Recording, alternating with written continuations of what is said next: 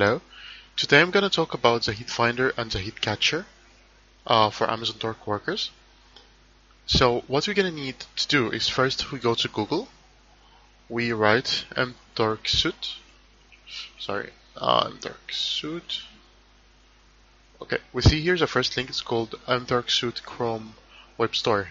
We're going to open that. You should see here a download button instead of remove from Chrome because I already have it, so what's showing is remove. I don't want to remove it, of course. So go ahead and download it, and once you download it, you should restart your Chrome in opening it again, and it's gonna show this icon on the top, like orange black icon. So we wanna click on that. We want to click on the finder, and then we wanna open the catcher. Now I'm gonna explain everything about the finder and the catcher. So I'm gonna remove here. Okay. So first the finder, which is most important, of course. You see here, you can press on find hits when you actually want to start finding hits. So we'll leave it for later. The speed here is the speed for finding hits. This is in millisecond units. So 2000 mean 2 seconds means it's gonna refresh this page and look for new hits every 2 seconds. Personally, I like to leave it in 2000 or even 3000. So Amazon Turk website limits how many refresh you can do per second. So if you lower this and you go on the catcher and you put, for example, 700 or 800 millisecond, it's gonna give you a lot of errors, and actually hits have lower chance of getting caught. So what you want to do is you want to keep this in 2000 or maybe a little less or more. The more the better, of course, but not too much, because if you increase it much, it's gonna look for hits less frequently. That way you might not catch some hits on the finder. Okay, so we go for block list, include list, and setting. So I'm gonna talk about the setting first. Here you can see the filter. It has the search terms, which are the words you wanna write if you're looking about for one particular hit. So let's say there is a hit that has a word cat in it. So you're gonna write cat here, and it's gonna show the surveys that only have the word cat included in their sentence. Okay.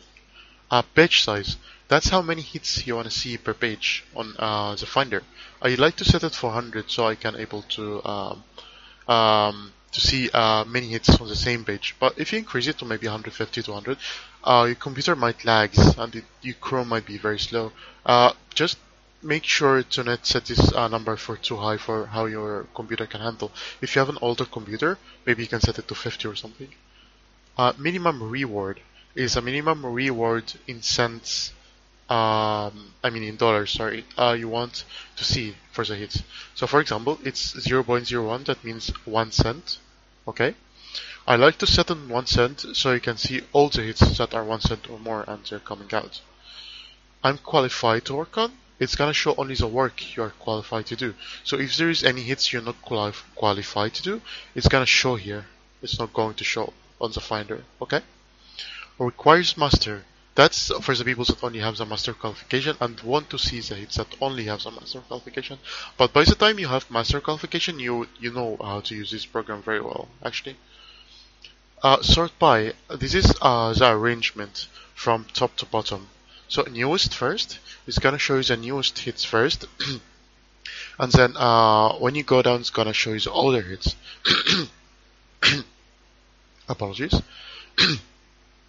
Minimum hits available. That's how many hits, the minimum size of hits available for a requester. So if you want to see our requesters that have more than one hit, you can increase this number. So maybe if it's a patch or anything, and you don't want to see the single hits, you're gonna maybe write 400 or 500. If you wanna see that this requester has this number of hits or more, I usually keep it for 1 to see everything. Minimum request rating. I've never tried to change that, but it's supposed to show you, like, the more you increase this number, it's supposed to show you the better requesters. But that way you are lowering the chance of seeing the less quality requesters. That way some hits are gonna come and you're not gonna see them. And maybe some of them are good, you never know. So we're talking about alerts now. So in the alerts bar, you see the hit sound, new hit sound. If you set a sound to that, every time the finder finds a new hit, it's gonna make a sound. Sometimes it gets really annoying, so I leave it for none. But if you leave it for none, you need to check the finder regularly by yourself because you're not gonna hear sound if a new hits come, you know. If you have the number, like the minimum reward set on something low like that, you want to disable the sound here, otherwise it's gonna be really annoying, popping sounds all the way like ding, ding, ding, ding, every like few seconds, you know. Include match delay, I don't know what is that, I never changed it, I just leave it like that. Include match sound. So, the include thingy, what it means by include is if you included someone in the include list here, like a requester or hit, it's gonna make like a different sound.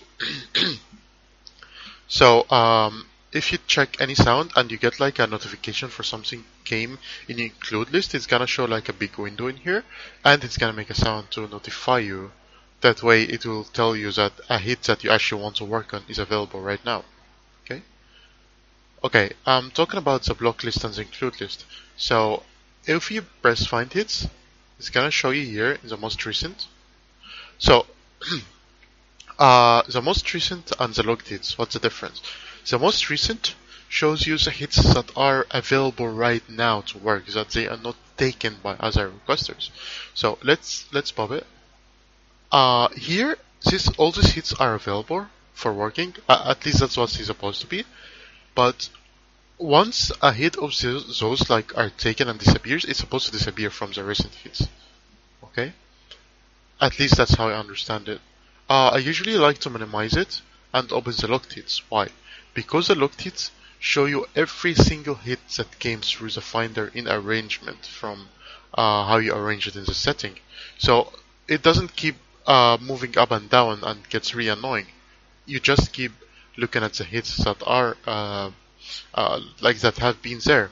So maybe if there was a hit that appeared and you wanna try to catch it, even if it's taken by someone, maybe it's gonna be abandoned by that person for whatever reason later in an hour or two, and you wanna focus on it to catch it. Like maybe a $10 hit, you want to really catch it. You're gonna put in the catcher and leave it for a while. Okay, so in the recent hits bar, this is not gonna be available because usually it's gonna disappear. So you see this requester, Sergey. I like doing his hits, but usually when they pop, they are taken right away. So I'll just click it here. It's taken. See, there is no more hits available. So what you want to do is you have once and panda. If you click on once, it's gonna go to the catcher here. The speed of the catcher, I like to setting it to maybe 800 or 800 or 700, whatever. Just make sure this PRE number keeps on 0 or maybe 1, 2, 3, like very low numbers compared to the actual search numbers. You see here, it's kind of getting like 2 over 33, 3, no, that's too much. So what I'm gonna do is I'm gonna lower this number to 900. That's because I have like numerical websites on a different computer opened with MTurk, so it's refreshing the pages in the other computer and on this computer. That means it's getting me more errors because you are limited to how many pages you can refresh per second in MTurk. Okay? Usually, if you have only the finder and the catcher open, 700 would be a very good number. It's not gonna give you errors mostly. Okay? So, what's the difference between once and panda? I'm gonna remove this. So once, if you click once here, it's gonna try to catch the hit only for once, and it's gonna notify you with sounds if you wanna like if you want to. So I click once. You see here, it's gonna catch it once, and once it catch it once, this catch point is gonna go gray like that, and it's gonna stop. Gray means it stopped, green means it's working. So it's gonna go gray, and it's gonna be code 1 instead of 0 because it already coded for you. But the sound button means that you're gonna be notified with sound when it's actually caught. Okay. On the contrary, when you click on panda here, it's completely the opposite. This catch sound button is not gonna go gray because panda means it's gonna try to catch this hit numerical times infinitely. It's gonna just try to keep catching it over and over and over until you press on the. Oh. Okay, on the other computer I'm working at right now, I've been doing batches, so someone else is doing it for me right now. So I got a captcha. That's actually good. I wanted to show you that part. So I got a captcha. When you get a captcha, you're not supposed to refresh your pages. So what the catcher do is actually refresh your pages in this program. So it pauses and it says captcha found. Do you want to resume hit catcher?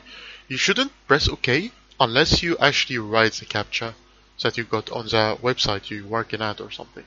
So by the time right now my partner already pressed on the captcha and he wrote it, so I'm gonna press OK. And it's gonna keep searching. Why does it have the sound button red? Like we can go in green, but you don't want that because let's say I'm doing panda for the hits that I want many of them. So if you're gonna get many and you have the sound green, it's just gonna keep doing the sound every time it's getting code, and it gets really annoying and loud sometimes. Okay, so so what you want to do is now we're gonna remove this and we go to the hit finder.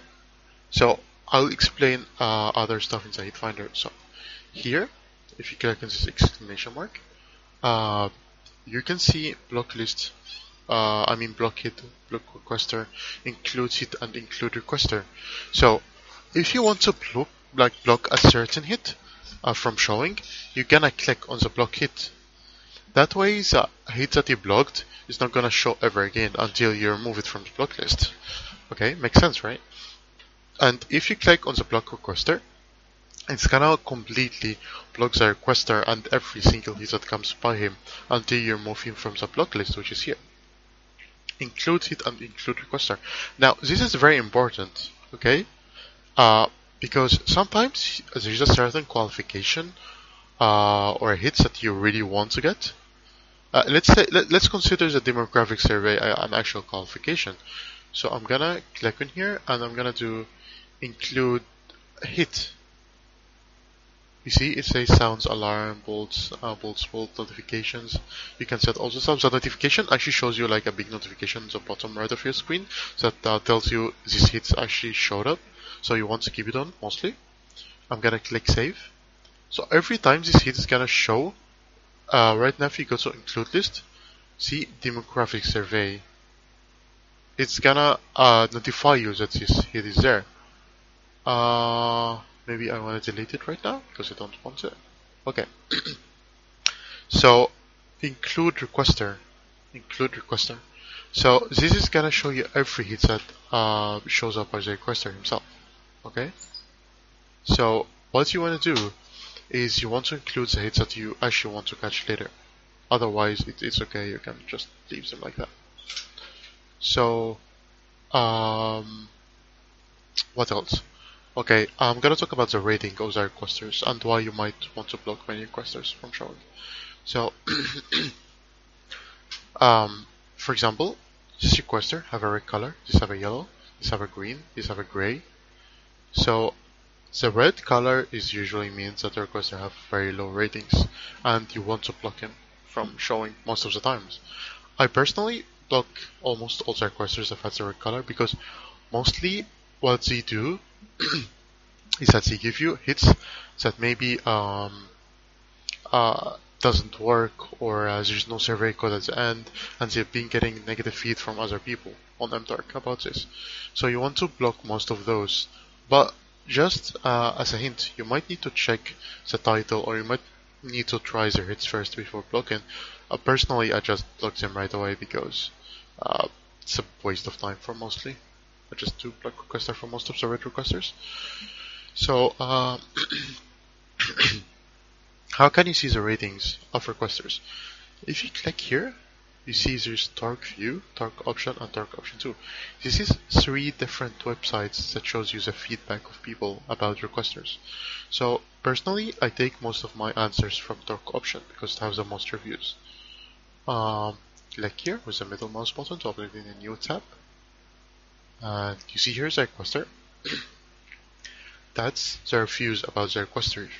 You can see for yourself if he has good reviews or bad reviews. It even show you the name of the hit that people reported and why did they report it, and how did he rate it with every aspect, like fairness, how fast he approved it, the payment, the communication, did he communicate or not, you know? Okay, so I think that's everything about the Finder and the Catcher for now. If there's any question, please feel free to ask me, okay? Good luck.